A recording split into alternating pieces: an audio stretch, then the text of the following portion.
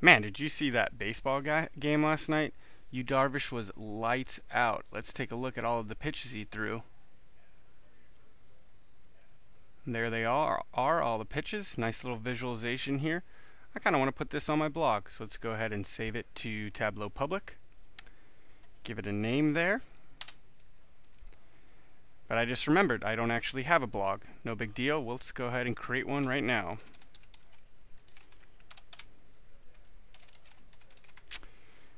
And let's point it at our JavaScript that we're going to create. Let's give some content. Of course, we want to give a title to this blog. And let's create our first post.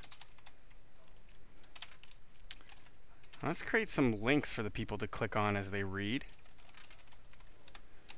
So I'll have this one select all of the curveballs on our visualization. And we'll give it a text of only one curve last night. Alright, let's give a little bit more content there. Okay, our visualization is done publishing.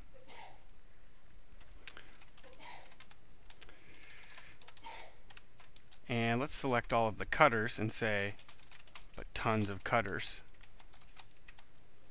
Alright, let's create our JavaScript that we just referenced.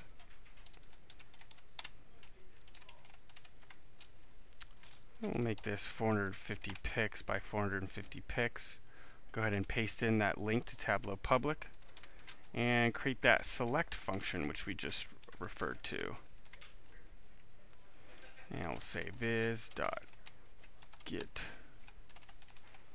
workbook.get active sheet. Here's where we select all of the marks.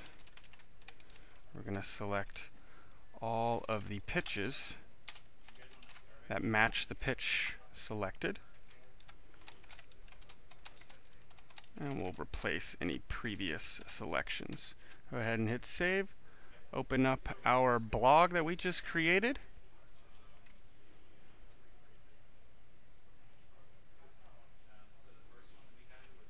And here it is, our first blog with a nice little post and with interactive content to it, with 23 seconds to spare to add to our style of our blog.